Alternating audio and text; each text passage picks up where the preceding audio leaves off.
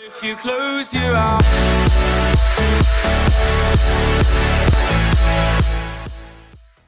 Hey guys, it's LiquidSilence again, and today we are going to take a bit of a look at expandable XOR gates. Yeah, that's right, XOR gates that can have multiple inputs. Let's get to it. Okay, let's start off by checking out my design for a compact 2-input XOR. I am sure there's been a lot of people before me that has done this, but nothing in Minecraft is new. Someone somewhere has already done what you just designed. So let's take a look at this. So basically it's two inputs going into these comparators that are side by side on subtract mode, and you have a repeater at the end.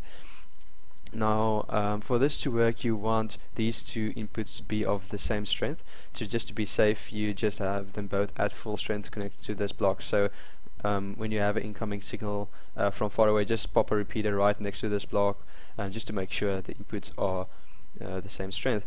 This repeater here is there only to amplify the output, because when this device gives a true, then it's a really weak signal, so you just want a nice fresh signal to start off with at the output. Okay, let's quickly just test the logic. When both of them are false, it is false. When one of them are true, it's true.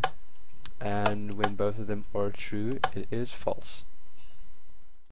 Now let's check out the expansion of XOR gates. So now probably why you're watching this video is because you want a 2, a 3, a 4, 5, 6 or whatever input XOR gate. Now, to design that, we must first take a look at some Boolean algebra or Boolean logic. So for those of you that do not know, Minecraft's Redstone is based on Boolean logic. Now the Boolean logic expansion for 3-input XOR is basically just input A XORed with input B XORed with input C. I will also put a link in the description with more info about this topic, so you can go check that out if you're interested in all the details. I'm not going to go through that.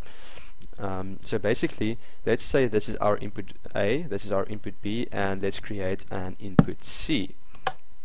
Now the algebra says that the answer is input A XORed with input B, so we already have that here, and that is XORed with input C.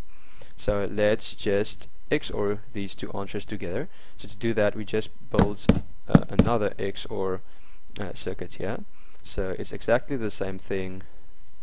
Put those on subtract mode, pop a repeater there, and remember you want a full strength signal at this block and this block, so you just pop repeaters there so you get that full strength input.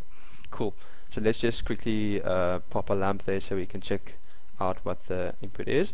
So remember, for XOR you want a true value if there are an uneven number of true inputs. That's just a little small thing that helps me remember when the output must be true or false.